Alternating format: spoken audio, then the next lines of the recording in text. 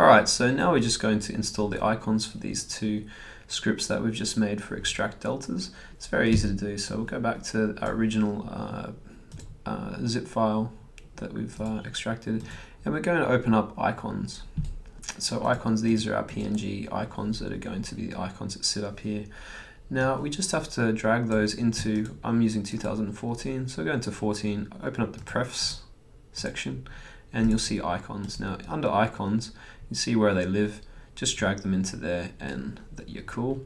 You might have to restart Maya again, I can't remember on that one, but once you have restarted Maya, then what we have to do is just right click, edit on the icon, come across over to the first tab called shelves, and you'll see here that we have I see duplicate skin and I see ExtractDeltas. So let's just do the duplicate skin first, and we need to just find the icon. So you just click on this and should by default open up into that window. So you can see that duplicate skin matches with duplicate skin. Let's open that up, save all shelves, and then we'll just do the same for the other one. So let's go to shelves, open up, go to ExtractDeltas, and now we have our nice plugins, save all shelves, and the script has been completely installed.